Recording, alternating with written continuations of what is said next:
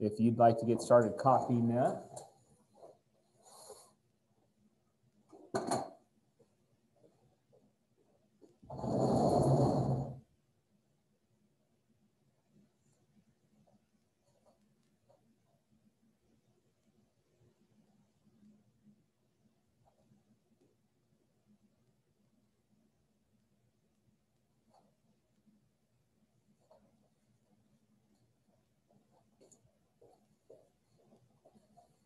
All right, so the first chapter, I guess it was our chapter 2-3 test. In chapter 3, we started learning about chemical quantities, or really, I should say measurable quantities, things that we could do calculations, quantitative measurements, that's the term I was looking for, quantitative measurements. And so we talked about things like you measure time in seconds, you measure distance in meters or centimeters or millimeters, you measure mass in grams or kilograms. And then we mentioned, even though we didn't test on it, we mentioned that there was a chemistry measurement called the mole. And while that name sounds funny, its root comes from referring to the molecules. Yes, having a calculator, thank you, Jenny, you're right. Having a calculator out today wouldn't be a bad idea. If you've already sat down, you're afraid you're gonna miss out on something. None of the calculation, nothing that we do today is outside of your calculation skills. Okay, so the things that we already learned how to do with our calculators, you need to practice these though tonight. So if you don't practice in today's examples, make sure that you're doing your homework assignment, you're practicing in your examples. But yes, you would be a good idea to have your calculator working properly. So we mentioned at the beginning of the year that measuring amount of something in chemistry uses the word mole. And like I said, it came somewhere, I think one of you actually looked it up and told me that its root comes from molecule. So this isn't stuff that I knew ahead of time. I just have always known that the mole is what we do for counting in chemistry. The reason for this is because we're dealing with things that are so small that it takes a whole lot of them in order to have enough to add up to anything. It would be like if somebody said to you, what is the mass of Tic Tacs in kilograms, right? So one Tic Tac is probably less than a gram. So you would need at least 1,000 of them to equal 1 kilogram. So therefore, if somebody said, what's the mass of Tic Tacs in kilograms? You might say, well, how about if I mass 10,000 of them? And that way 10,000 Tic Tacs then actually substantially adds up to a few kilograms. So then you come up with a special name for that. Instead of calling it 10,000 Tic Tacs, you might call it the capital tac, right? And so you come up with just this name that is grouping together a large number of Tic Tacs. That's exactly what a mole is. It's grouping together 6.02 times 10 to the 23rd particles. And if you look at that, you might go, gosh, that is an absolutely arbitrary number. Why would you pick 6? Or more than that, 6.02? Why not just round that to like 5? 5 times 10 to the 20th power or something like that. Well, there's reasons for the madness, and it has to do with our periodic table. So periodic table might not be a bad thing to have out as well today while you're working with your calculator, because we will be using both.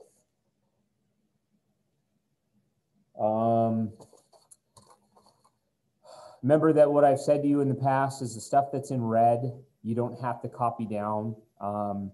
There's a lot of text boxes in this chapter. In fact, if you actually follow along with the chapter notes, you might find that very beneficial compared to listening to me talk, because the difference is I kind of talk too fast, right? When you guys are copying things down, you're trying to write and you're trying to listen at the same time, and something escapes you. Whereas in the notes, I broke down each of these examples for the first couple days into multiple steps so that you can see from page to page on the slides why I did the craziness that I did. So you should consider looking at the notes for this. You want to get this down. I'm going to give you a warning that on this chapter test, I'm probably going to make this chapter test short, and I'm going to make this chapter test timed. In other words, when I say to you, okay, here's the test, I'm sending them out right now, I'm going to say they're due by a certain time and they're going to start coming in at that time. I'm not waiting for you to go back into your notes and go, okay, so let's see, how exactly did Mr. Purser do this from step to step? You need to get this where it becomes just a flowing, like you guys are doing some kind of martial arts. This has to be something that flows right from you. Every chemistry class in the history of room A102 has done this as a flowing, memorized, they understand the procedure for these problems. Just because you guys are at home doesn't change anything. We are now no longer a like first quarter chemistry class. We are now a second quarter chemistry class. First of all, these kinds of questions don't have a whole bunch of like parts to them. So you'll see how they are right now. So when I say short, yeah, probably less than 10 questions. If the test has anything longer than 10 questions, it would be because there might be some informational questions at the beginning that, you know, like I could ask you, what is the value of 1 mole? And then you have to tell me 6.02 times 10 to the 23rd. That would be the only kind of thing. I've never had that on my tests in the past. Odds are your test is just going to be like maybe 5 or 6 questions that you have to do the calculations on. But you have no idea what I'm talking about right now because you've never seen these calculations. So let's just hold off on that, and we'll worry more about exactly your test format as we get closer to the actual test. I can tell by emails that I have that there are some scared and hurt feelings that are out there based on maybe a test score or whatever as what's going on, because you're starting to recognize that your grade is slowly but surely starting to fall into place. I also will point out that I recognize from my side, and this of course is not everybody, in fact I would even say this is not most, that the second quarter lull kicked in full force. And so some people allowed for chapters 6 and 9 to kind of get out in front of them a little bit, and then they had to play catch up. And it was a difficult chapter to play catch up in, but not impossible. Chapter 10, probably going to consider it pretty impossible to play catch up on. You want to be able to catch all of these things daily. So don't give me any excuses on, well, I'm sorry, you know, I couldn't get to my homework last night because such and such.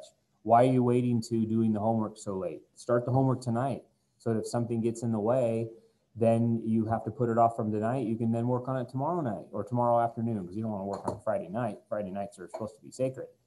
But you get what I'm saying, is don't wait and don't fall behind, because this is a chapter where it will be difficult to try to pull all of it together in one big bulk. It's a lot easier to take this in the small bites that I'm going to give you over the next couple days. All right, back to the mole. When we say a mole's worth of particles, it's a good number to use for things that are really small. And I mean, when I say really small, I mean really small, like the size of atoms, the size of molecules, things like that. It's not a good number to use for things like donuts and oranges and Chevrolets.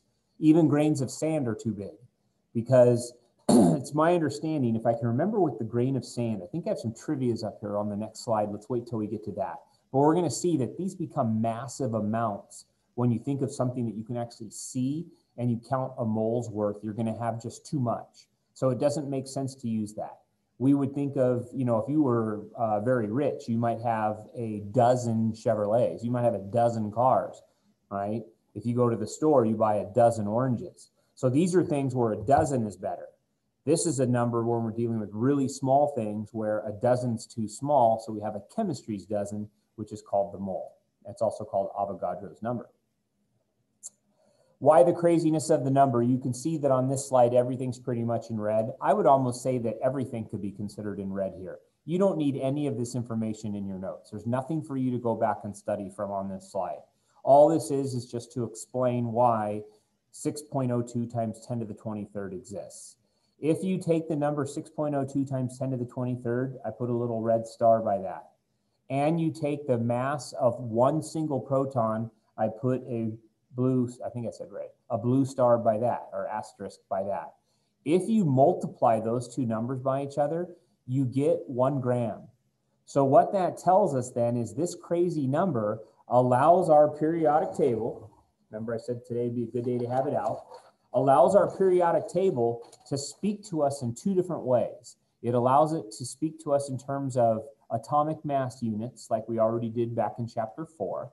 But now it also is going to allow us to speak, it's going to allow it to speak to us in grams per mole of things as well. So as you can see at the bottom there, when it says one carbon atom has a mass of 12 AMUs. So on your periodic table, we learned there's the 12 right there. If it'll focus on it, not really, but kind of. That 12 was telling us that there were 6 protons and 6 neutrons in the nucleus of a carbon atom. Now we can say that if you have a mole's worth of carbon, how much is a mole's worth of carbon? Honestly, probably would be about the size of the end of this pen right there. That's about how much a mole's worth of carbon is. So go buy the Costco size container of pencil leads, take them all out of their containers, hold them all up together, and that probably is about 12 grams, right? Maybe not. Maybe you'd have to get like a double Costco size pack of pencil leads until you get 12 grams worth. It's not much. Once you have 12 grams worth, you have a mole's worth of carbon, all right? It's not very much because atoms are so small. But that number then, 12.0, becomes both the AMUs, protons and neutrons, and also becomes a number of grams if you had 1 mole of a substance, okay? See the connection? Good connection. We use it for counting. I still don't even know that there's really anything that you need to copy down from this slide because the top 3 bullets, this one already was on the first slide. So was probably the first bullet. You're never going to refer to this anyway. So don't even bother copying down this slide. But there is some good trivia that you can see there. I wanted to do the grains of sand. There it is, number 4. If you were to take little tiny grains of sand, go out in your front yard with a pair of tweezers and pick up 1 grain of sand and look at it. If you had a mole's worth of those, they would completely cover the United States to a depth of about 2 football fields, okay? That's how many grains of sand. In other words, if you had everybody on Earth start counting grains of sand, you can see in number 3, Avogadro's number, if you were to count 100 grains of sand every minute. So could you pick up 100 grains of sand in 60 seconds? Probably not. But if you could do that and you did this for 12 hours a day and everybody else on Earth did this too, it would take 4 million years for us to finally count up that number of grains of sand. What's the point of all this? It's to tell you that this is an unfathomably large number that we're dealing with here. But we have to deal with an unfathomably large number to offset the fact we're dealing with something that's so unfathomably small, okay? So the 2 things offset each other. As far as your test goes, no bearing on what you do on your test. And yes, that is a long time. I don't know what you know about time in terms of like the universe. It's believed that the universe, based on background radiation, that the universe is about 10.6 billion years or probably 13 something billion years. See, but I'm not in physics mode right now. The Earth has I think that single-celled organisms have been on this Earth for about 4 million years.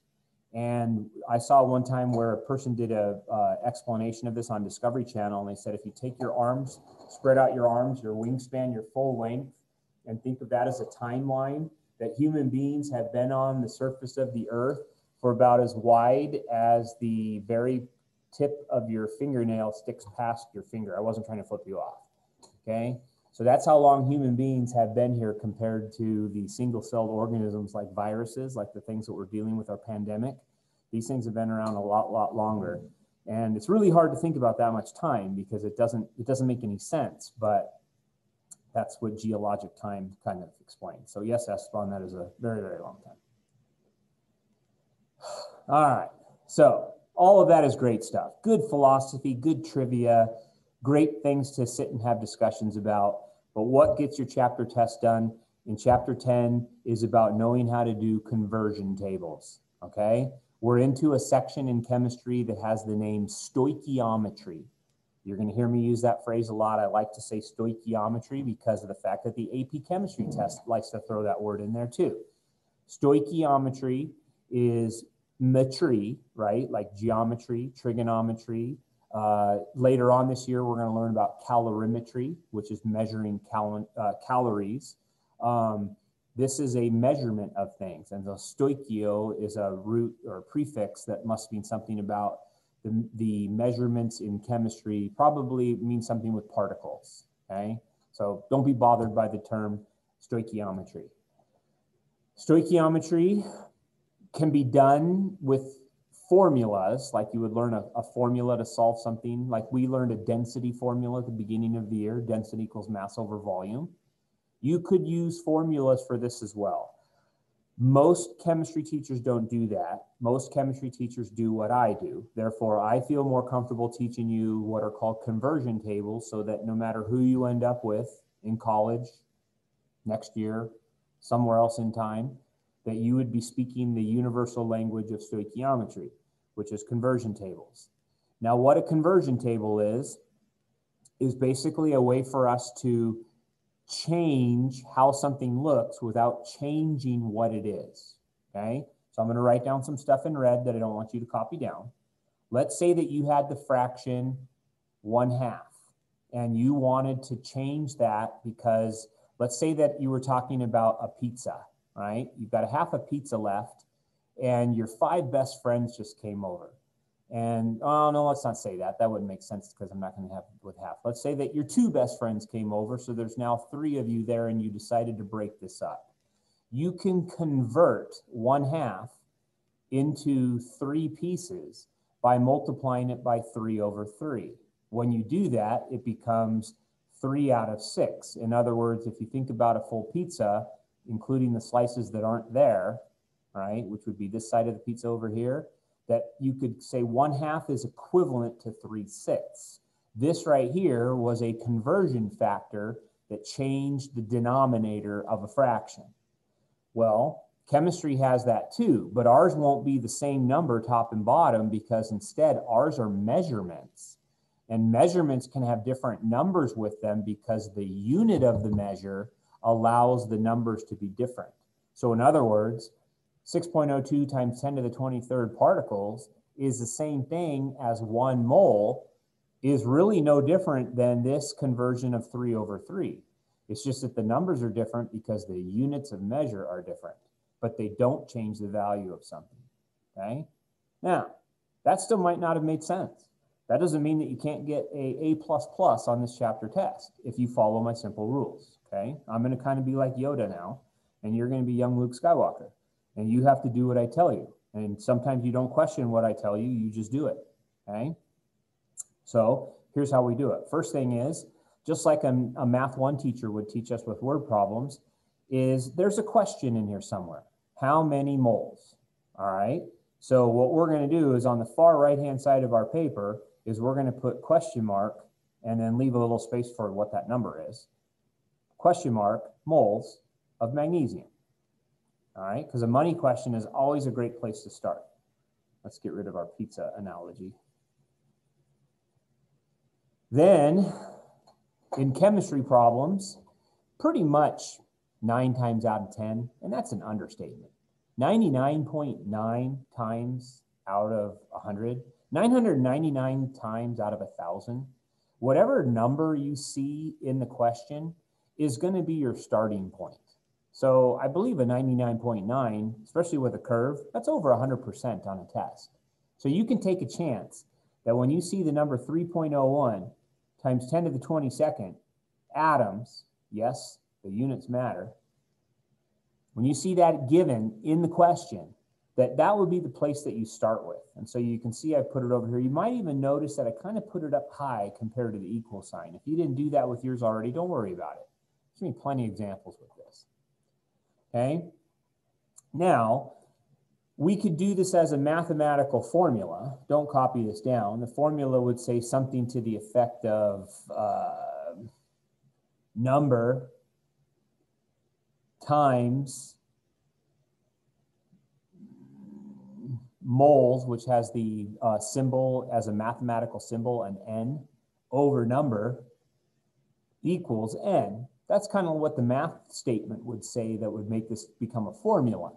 But we don't want to do that because the problem is there's too many different ways that we shape this. And so therefore that formula then just gets warped too many different ways, and it actually makes for a slower process and more stuff in your brain. It's more complex, but you could look at it as a formula. For us, it would be better for us to think instead. Now, okay, before I erase that, let's go back to this. Notice how what I wrote here was that I was going to multiply a number times a fraction that had numbers in the denominator, and then that would end up with an answer that came out to be in this unit of moles, N.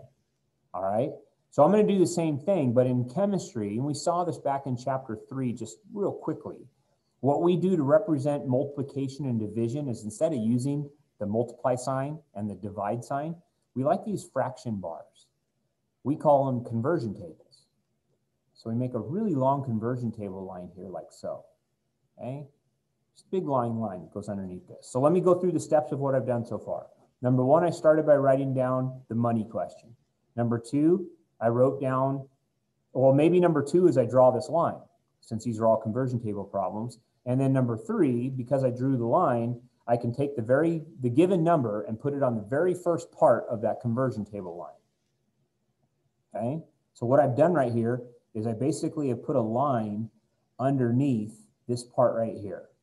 Okay, and then equals number of moles N.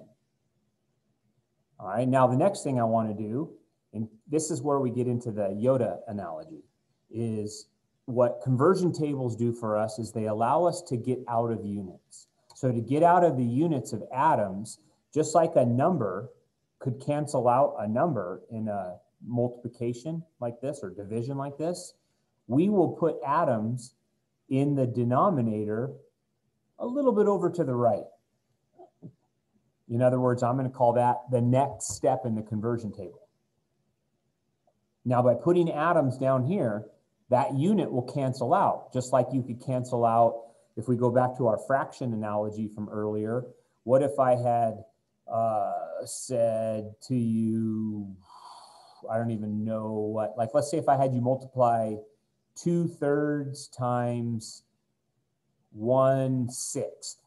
You guys might, instead of just multiplying 2 times 1 is 2 and 3 times 6 is 18, you might have started by learning back in middle school or even maybe elementary school, late elementary school, that you can cancel out a 2 with a 6 and reduce it, right? So we know how to do that with fractions. That's what our conversion tables do as well. The units of atoms are going to cancel out. But we got to do something here because we don't want to change the value of this problem. We just want to change what it looks like. So I'm going to get out of atoms and I'm going to get into moles. So what I need is a conversion unit that doesn't change the value of that, just makes it look different. So then I look above and I see there are 2 conversion unit possibilities.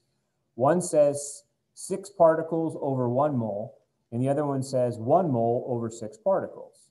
The way I have it written here, I want the moles on top. So I'm going to use the second one of these 2, put 1 mole on top. The particular type of particle I'm speaking of right now is an atom, and I'll put the 6.02 times 10 to the 23rd in the denominator. Whew. Don't worry, we don't have to explain them like this every single time, but we do at the beginning. Now, I want to remind you, units cancel out. So the atoms will cancel out the atoms. The numbers don't cancel out. I'm just talking about the units of measure right now cancel out. This unit of moles has nothing over here on the left-hand side to cancel it out. It gets to stay. Therefore, it gets to be in our final answer. Okay? So what's left? Just like we did up here where we reduced this down with this fraction, 2/3 times 1/6. Let's do the same thing with these numbers. Some of you might look at that and go, oh, I see. 3.01 goes into 6.02 exactly 2 times. In other words, we could reduce this down to 1 over 2. Why would we do that when even generally recognized we're just going to use one of these, right? Because it won't always be so easy for us to cancel out the numbers like that. It's going to be that easy on your test. You know why? Because I'm going to make 30 versions of this test, which means that I've got to make the numbers really easy because I'm not even going to make keys. What I'm going to do is I'm going to set up the problem. I've been Yoda on this for 30 years now. So I want to make the numbers easy that I can just look at your test and go, oh, the answer's got to be 1/2 without even having to go make a key and plug it into a calculator. So odds are it will be this easy, but you might not always notice how easy it is. So just use this and type it in, right? You remember that the button, well, of course, you guys are now using the TI Inspires. You're not using these TI-83s and TI-84s so much. So I probably need to have my Inspire out over here, but I believe for you guys, you had a 10 to the X button that you would put in. So 3.01. I'm going to go over all of that stuff when we do the homework assignment. Maybe not. Maybe I do need to go over that right now because you might notice something when you get to these notes tonight. You're like, all right, I got a homework assignment. He said to keep up. I'm just going to copy down what he did. Hey, wait a minute. Where's the answers? Nah, that ship sailed. Some of the answers are there. Most of the answers aren't. I want to start seeing what you guys can do. I don't want to see what I can do. I already know what I can do. I want to see what you can do. So when you turn in a homework assignment that's just my work, what have we accomplished? We accomplished one thing. I got paid, right? That's an important thing. But I didn't take this job just to get paid, right? If I wanted to just get paid, I'd be a Walmart greeter. That seems like an easier job, right?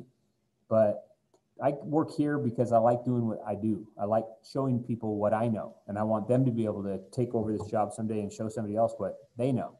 So I need to see what you know. So you won't see as many answers now.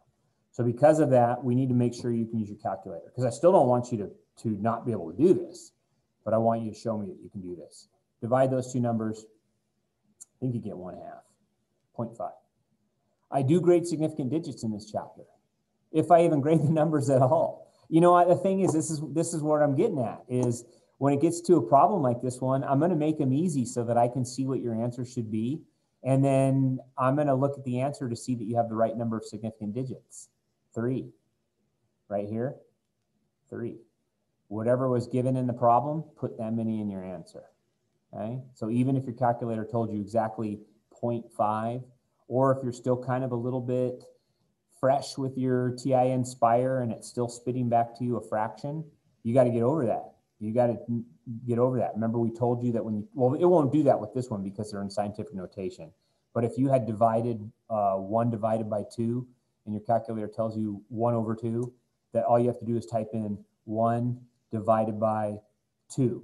Put a decimal at the end of the 2, then your calculator defaults to a decimal answer. Okay? Good time. Let's try another one. Do you see how much fun I'm having? How many molecules are there in 4 moles of glucose?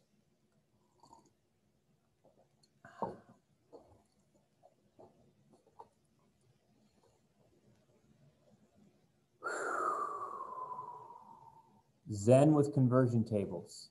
First thing is, this feels like a math problem. It feels like a problem that involves a conversion table. So I shall, on my test, start by drawing a big long line, putting an equal sign, and then putting the money question.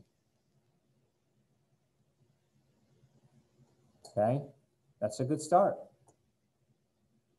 Then, if you're still not sure what to do, I wouldn't know what to do. Take whatever number they gave you in the problem and put it first.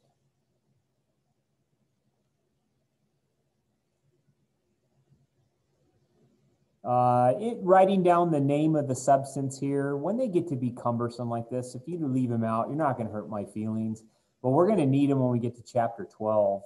So as your teacher, it's kind of my job that I have to put them. But you have to put the units for sure.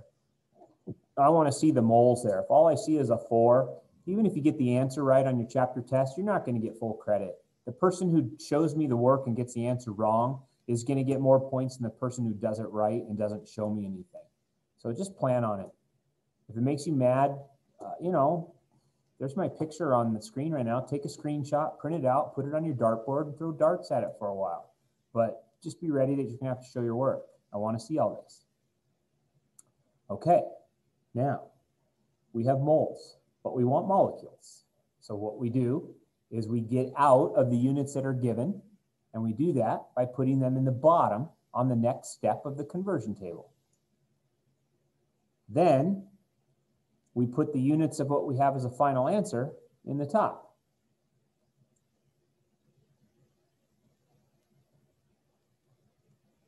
Sorry about my writing. For some reason, the pen doesn't show every part of the markings that I put on the paper. Okay, molecules of glucose. Now, just like Luke Skywalker, I don't know what the name of the planet was, like Alderaan or something like that he went and visited Yoda in the second episode. I was a little kid when that came out. I remember seeing the first two Star Wars. I was like 7 and 9. I remember just staring at the screen in just absolute amazement. I don't know that I caught one part of any story because there was nothing like that up until that time. So as little kids, we just stared at the screen like going, this is the future, right? So like that Skywalker, when he left the planet early, you feel like you could leave the planet early now because some of you are like, oh, I get what he's doing, fine. Well, by next time we meet, this is going to falter. And so we have to be prepared that we can't just always fall onto these two steps. But I'm going to get into that when it's time. Right now, we're still learning some easy basic steps. We need a conversion between moles and molecules. So you look up into your conversions that you have here. This first one puts the moles in the denominator. That's what I did here.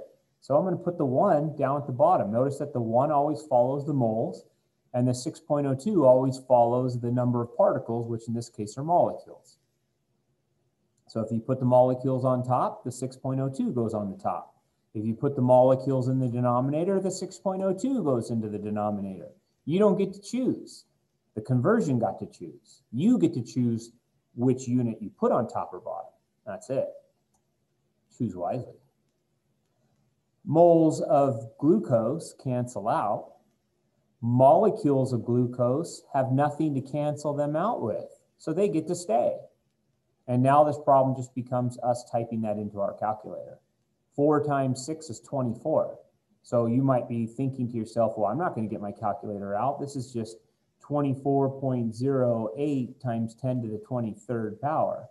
That's fine, but on your chapter test, that might cost you a point. So it'd be better if you just learn how to use your calculator. It's going to move the decimal over one place. I'm not sure where the 0.1 comes from. I guess I rounded because it would have been 2408 would round to 241. Yeah. 3 significant digits because this has 3 significant digits.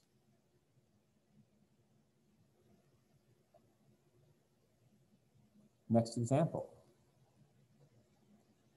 Hey, a whole another different kind of thing here. We still have 2 sections to cover today. Your first section has 2 things to cover today. So we really have 3 things that we're covering today. Andrea, you are correct. The thing is when you take that 2.408 and you round it to 3 significant digits, sorry, I'm pointing at the chat right now like you guys can actually see the chat. Here, let me write down what Andrea just asked. 2.408 times 10 to the 24th. If you put that on your test, it's going to cost you 1 point for significant digits. We only want 3 in the answer, so we cut this off at 3. But we don't just cut it off. We let the 8 tell us whether we should round up or round down. In this case, we round that up. Now, if you don't do that on your test, please don't sit there going, oh my God, I'm going to do terrible. You're not going to do terrible. This test is going to have a healthy curve. Healthier than the last chapter test. I didn't want to curve the last chapter test at all. I expected 100%, but then I saw that I was grading harder than I was getting his answers. So then I was like, okay, a curve is fair. Here, this is different because there is no interpretation of these problems. They are what they are. You do what you do, okay? So if I take a point off there, the curve is really more about the fact that these are hard. This is a new topic and it's hard, and so therefore you get a curve for this, but you're going to show me your work. All right. The second thing that we learn how to do is what's called gram formula mass. I never call it that. I always call it molar mass. So maybe one of these days I should actually change my heading of this section to molar mass, because I think that's even what I called it when I made the calendar.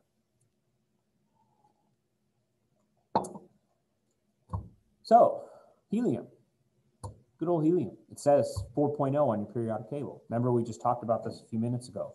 What does that 4.0 mean? It means that there are 2 protons and 2 neutrons inside the nucleus. We would say then that's a total of 4 atomic mass units. Carbon has 6 protons, and 6 neutrons, which is a total of 12 atomic mass units. But as we said on the slide that you didn't need to copy down, here's the part where you can have it copied down. If you had a mole's worth of helium, that'd be a big balloon. If you had a mole's worth of carbon, that would be a small piece of like real thick pencil lead. Those numbers, sorry, brain faded on you for a moment. Those numbers of a mole's worth hold true. That a really, really large balloon, I mean, we're talking about like, you know, first of all, helium's hard to weigh, right? I mean, how do you weigh helium? You really technically need to take it into a vacuum because the problem is helium's buoyant. So when you put it in air, it's like standing on a bathroom scale in a pool. If you weighed yourself on a bathroom scale in a pool, it's not going to be accurate, is it? Because you're buoyed up by the water. Well, helium is really buoyed up by the atmosphere. So to weigh out helium is a lot of work, but it can be done in a vacuum for sure. So if you put it into a balloon, and you have to almost like weigh the vacuum. You have to be in a bell jar inside of there. You have to weigh it. I'm talking about too much. You'd find out that it weighs 4.0 grams per mole. Okay, for carbon, you could say that carbon, that would easy, because it's a solid, it doesn't float. It weighs 12 grams per mole. Okay, kind of write that in a slightly different way. What if I wrote that as 12.0 grams per 1 mole? All of a sudden, there's people going, that looks a little bit like a conversion table, right? A conversion step, I should have said. 12 grams of carbon to every 1 mole. What if we flipped this over and said 1 mole to every 12 grams of carbon, right? Wouldn't this then look like our conversion table, Avogadro's number that we just did on the first slide? We could do the same thing with grams and moles. So what we're kind of starting to develop here is a mole is a pretty special thing in chemistry. I'll be honest with you, it's the theme of this class. It's taken this long for you guys to learn the theme of this class, right? It's as if, I know, it sounds nerdy for me to say it. It's as if today you were handed the lightsaber, right? Prior to today, all we did is practice somersaults and dodging and that kind of stuff. Today you got handed the lightsaber because the mole is the most important thing in chemistry. It is all of our conversions. And now we see 2 of them, 2 of many. Let's try an example. That says the same thing as what I just talked about. I'll leave that slide up for a moment if you need it.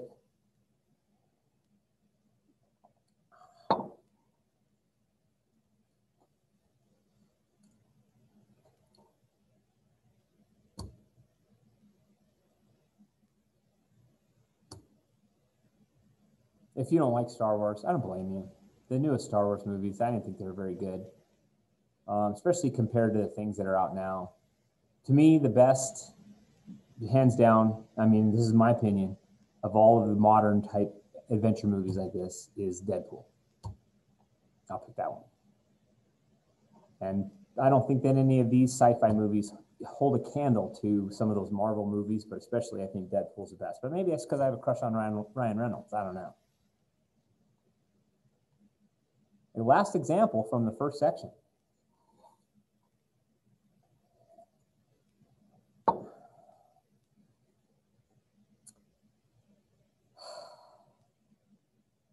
We know how to find the mass of individual atoms by going to our periodic table. Does that mean then we can also figure out the mass of compounds and substances? Absolutely. Absolutely. Very important thing that we're learning how to do right now. Finding the molar mass of a substance is a very important thing. How you do it, I don't care, because this kind of stuff, I don't ask you to show your work. The AP test never asks students to do this. They always give it. They always say, da-da-da-da-da, water with a molar mass of 18 grams per mole. Da-da-da-da-da, sodium chloride with a molar mass of 58.5 grams per mole. They don't even bother asking you to do this. They consider it like baby steps that we wouldn't even waste our time with. But that's where we're at, right? This is the first time we've been handed the lightsaber. We've got to learn how to swing this thing around, right? Got to learn how to turn it on. You got to learn all of that different kind of thing. So we have to start with this, but I'm not going to require you to show your work on these problems. We're going to use these as intermediate steps, but you need to know how to do the intermediate steps. So here's how I do it. This is just the way a chemistry teacher somewhere along the line taught me, is I do it kind of like a table. There's 2 hydrogens in a water molecule, right? If you go to your periodic table, on the periodic table, each one of those hydrogens has a mass of 1.0. So 2 times 1 adds up to 2.0. In a water molecule, there's 1 oxygen. On the periodic table, it says 16 grams per mole. Well, 1 times 16 is 16. Add those 2 numbers together, and you end up with 18 grams per mole. That's the molar mass of water. Traditionally, this chapter would have taken place at the beginning of October. And then we would be going to October 23rd, and we would be toasting, sorry, I'm getting choked up when I think about it. We would be toasting to chemistry's holiday with a very small Dixie cup glass full of water and saying, happy birthday, chemistry, because at 6:02 a.m. or p.m. on October 23rd, we celebrate Mole Day. And we do it by having 18 grams of water, because that's 1 mole of water. Just getting nerdier and nerdier in here, huh? You guys have been looking at me all semester going, boy, that long-haired guy, I bet he's pretty cool. And now you're like, he's just a big nerd. That's okay. There's nothing wrong with being a nerd. Second one, 1Na. Go to your periodic table. It's going to say 23.0. 1 times 23 is 23. You wouldn't even really need to do that. 1 chlorine. Go to your periodic table. 35.5. 1 times 35.5 is 35.5. Add those 2 numbers together. 58.5 grams per mole. I know you're sitting there going, how did he know those numbers? Because we use those ones so often, they just become part of my memory. Now, magnesium phosphate, I have no idea. I'm going to go to the answer slide for that one. Okay? But some things we use them so often, it's just easier to memorize them. All right, magnesium phosphate. Count up your magnesiums. I see 3. Hey, is anybody looking at this going, dang, I wish I would have learned how to do chemical formulas better. I wish I wouldn't have just copied his chapter 9 worksheet. I should have done it myself, shouldn't I? Yeah, see, now you're going to have to repent of your sins, because what happens when I just write down a problem and it just says the name magnesium phosphate and you've got to come up with the chemical formula? Ding, you just lost some points on this question, huh? So each step of chemistry from now on requires a step before it. So please do not slack on chapter 10, because chapter 12 is built on chapter 10 and 11 coming together and colliding. So you've got to get these steps. Chapter 10 has a few steps that require chapter 9, all right? 3 magnesiums at periodic table says 24.3 equals 60, 72, 72.9. Then inside of this, we have 2 phosphates. Each one of those phosphates contains 1 phosphorus. So there's 2 P's. 2 phosphori at 31.0 is 62.0. And then can you all see that there are 8 oxygens at 16 each? Now you can see why I do this little tabular format for adding these up. Less likely to make a mistake. But I don't know what 8 times 16 is. Calculator says 128. Take those 3 numbers and add them together. I take my shoes off to count this one. See, 8, 9, 10, 16, carry the 1, 262.9 grams per mole. Mr. Purser, do we have to round everything to the 10th place? I'd appreciate it, but you don't have to. You can round wherever you want, but round correctly, because if you start getting too far off, I will start taking off points. Now, that was day 1's assignment. Now we're on to day 2. Can I go forward? Yell at me in the chat if you don't want me to go forward. Or show your picture. Say, wait. Can't believe not one of you. Just me. I'm the only one. Andrea kinda, at least Andrea puts a picture of herself. I think it's herself. Andrea, I don't even know if that's you. Could be somebody else. Could be your best friend.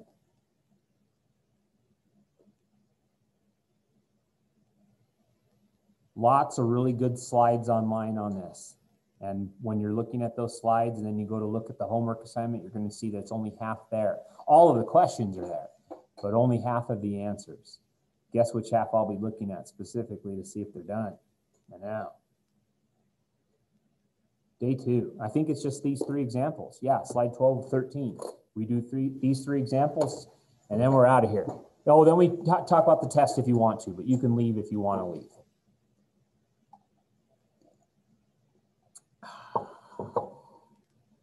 How many grams in 7.2 moles of dinitrogen trioxide? There's really no reason for me to start yet because I know that you're going to copy down all 3 examples before we start number 1. So I'll give you that time to do that.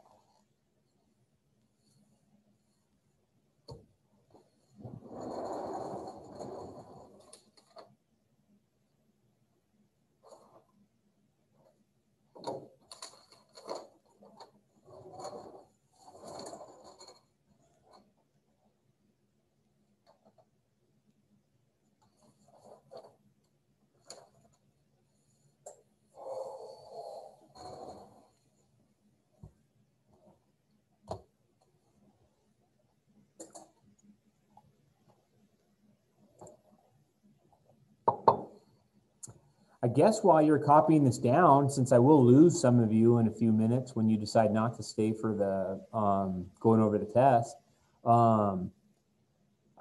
I have not sent out an extra credit assignment yet. I am planning on sending out 2 things to you. One is the study guide for the final that's required like normal as an assignment, and the other is an extra credit study guide. The extra credit study guide will be due by your class period right after Thanksgiving break. So for you, it will be due Monday by 11:40. If I get it at 11:41, I cut the extra credit down to a minimum. So it's due by 11:40. So don't start it on Monday. Start it a week early. If you tell me that it didn't send to me because your internet's slow, then I'm going to say then you should have sent it to me 2 days ago. All right. So don't wait. You're going to send it to me. I'm going to look it over. Yes, I'll talk about finals in a minute. Then I will set up a couple times for review for that study guide extra credit. You have to attend it. When you attend it, I'm expecting you to have your video on because I want to see your face. I want to know that you're watching me watch you go as I go over the review. Because if you're just like this right now, I don't know that anybody's actually watching me right now. I'm going to guess Nick is because of the fact he just asked me about final schedule in the midst of me talking about final exams. But otherwise, I don't know if any of you are even sitting where you are right now. You could have left and are sitting eating lunch right now, watching TV, and you're waiting until you see my face stop moving in front of the camera, and then you're gonna go over and close it, right? So you'll have to show me that you're there for that extra credit in order to maximize your extra credit. And then that way we can throw some points back at you, okay? Because I know a few of you are a little bit right now you're a little bit hurt inside because you wish your test score was better than it was. And you recognize it's your fault, whatever happened that caused you to not work as hard as you should have in chapter 6 and 9, and you're looking for some repentance. So since chapter 6 and 9 will be on the final anyway, we can practice that as part of our study guide. But I still got to write it because the only one I have right now is good to know that, generally. I figured you too. Good. That I don't even know what I was saying at this point. I forgot now. We're going to review for the final, extra credit. You want to get your grade up because you're a little bit hurt and you want something that can make up for it. So that would be the kind of thing that we'd be looking at. So anyway, that was enough time for you to finish writing down those questions. I can get started. All right, good students, look at a problem like this and go, feels like a math problem. Generally, he's like, I love math. So to me, I love this section of chemistry. Finally, get to do some math. All right, so all students that feel like this is a math question should immediately start by drawing a conversion table line and then find a question. How many grams? You can put a question mark if you want to. Grams equals question mark. I just leave a space there. That's kind of an implied question, okay? Then dinitrogen trioxide, that was probably on somebody's form of the test. N2O3. So that's what we want to get to. What are we going to do now? We're going to start with whatever number they gave us. The measurement given is 7.20 moles of N2O7. And now we got to get from moles to grams. So, Zen with conversion tables. If there's something that you don't like, you put it in the denominator to get rid of it. Your answer units, you put that in the numerator to get it. So now we need a conversion between grams and moles. That's what molar mass is. Molar mass is where we do what we just did in the last section. We say 2 nitrogens at 14 each, according to the periodic table, is 28. 3 oxygens at 16 each adds up to 48. Add those together, 60, 76. Nick, I didn't answer your question. We do have a final schedule. You can look at my calendar, and the day that I put is your final, is when your final is, and it's at normal time. Because it's trioxide, yes, that's why we put 3 O's. Your final,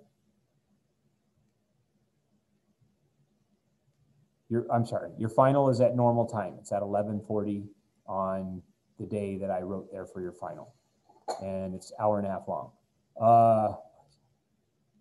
Yeah, it's a good question. Somebody asked me, they put it private, so maybe they don't want the rest of you to recognize that they caught something that's intelligent, that is my mistake. I put N2O7. I meant to put N2O3, sorry. Yes, trioxide, not heptoxide. Thank you. And that's why it's right here, 3, okay? All right, so now that we know the number of grams per mole, we now have something we can use as a conversion. Now what this says is 76 grams for every 1 mole. So therefore, if I put the grams on top, the 76.0 has to follow the grams unit to the top of the conversion table line per 1 mole. In fact, one thing you're going to notice about chapter 10 is the conversion table steps that involve moles are always per 1 mole. They're never per some other number of moles. It's always a 1 that goes with the moles in the second step of the conversion table. And the third step, which we haven't learned yet. That's next time. Now we do the math. My calculator said 547. That was fun. Let's do another one. How many grams are 3.41 moles of calcium oxide? Okay, feels like a math question. Makes me want to put a big conversion table line. Find a money question in the math question. How many grams? Calcium oxide, chapter 9 again. Calcium comes from column 2, that's a +2 charge. Oxygen comes from column 16, that's a -2 charge. Crisscross those oxidation numbers, and so far you have Ca2O2, but we all know that you're supposed to reduce that down to CaO. Now is when that matters, but not yet, it doesn't matter yet, because right now it's just grams of CaO. Okay, we have a number, 3.41 moles, CaO. All people that are Zen with conversion tables know that if you want to get rid of a unit found on the top of a conversion table, put it at the bottom of a conversion table. Mr. Purser, is there ever a time when something's found at the bottom of a conversion table and you have to get rid of it by putting it on top? Yeah, but that's second semester. So why would we worry about that now, right? For now, it's just get out of moles by putting moles in the bottom, and then get into grams by putting grams at the top. Here is why you had to reduce, because if 1 mole of calcium oxide is 1 calcium and 1 oxygen, when you go and do your 1 calcium at something around 40.1,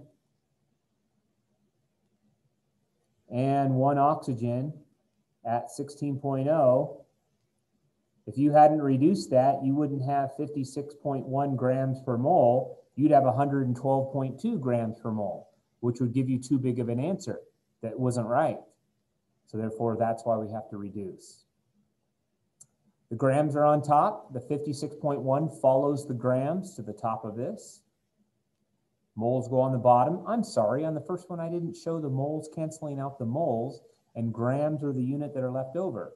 Moles cancel out moles, and grams are the units that are left over. Multiply those two numbers, and my calculator said 191. Last problem. Excuse me. Last problem, then we're all done. Look at them. Sad to see you guys go. Find the number of moles in 92.81 grams of iron oxide, iron 3 oxide. Ugh. I know. Did you hear that sound just come out of me? Ugh. That's the sound of me describing you giving me iron oxide on your test. But by the way, if you mess this up on this chapter test, it's small potatoes. This chapter is not about you chemical formula writing. Plus also, you'll probably only have it like on one problem. Everything else, the chemical formula will be given. But if you get it wrong on this chapter and work out the problem with the wrong substance, that's minimal points lost, because that's not what the point of this chapter is. Feels like a math problem. Conversion table line. Find a question. Moles of iron oxide. What is iron oxide? That Roman numeral 3 doesn't mean that we put a 3 there like some of you did. That Roman numeral 3 is telling us that this iron has a charge of 3 plus 3. Oxygen, always -2. Crisscross those oxidation numbers and you get Fe2O3. So Fe2O3. Take the number that they gave us and let's put that as the first step. 92.81 grams of Fe2O3. Oh, and by the way, I don't really talk about these downward lines. These just separate the steps, right? Anything that's occurring, like across here, is being multiplied, multiplied, multiplied. Anything that's occurring across the bottom of this is being divided by, divided by, divided by. So I didn't really talk about that. But that's not as important today as it will be next time we meet. But you should know that, you know, top is multiplied, bottom is divided. All right. Good Zen chemistry students know, get out of grams by putting them in the bottom, get into moles by putting it in the top. Now we need a conversion. The conversion between grams and moles requires us to go to our periodic table. So yes, you're going to need your periodic table tonight. Now you could Google these. I can't stop you from doing that. And I'm not even going to grade that you show me the work on it until I tell you that I'm going to grade for showing the work on it. But already in my mind, I don't think I'm going to. So if you Google what Fe2O3 is, I do it, right? Why would I waste the time to write this out? Well, I'm not new at this. At some point in time, I had to do this by hand, partly because there was no Google. 55.8, 110, 111.6. I remember when I was a sophomore in college, a buddy of mine from high school was studying to be an engineer at Cal State Northridge. And he had a job working for JPL as an intern. And he met a girl from Columbia University who was being an intern there for the summer. And they had a summer romance. And after the summer was over, I said, hey man, sorry about you. And I don't remember what her name was. And he said, oh, we keep in contact. We email each other. I was like, what? You do what?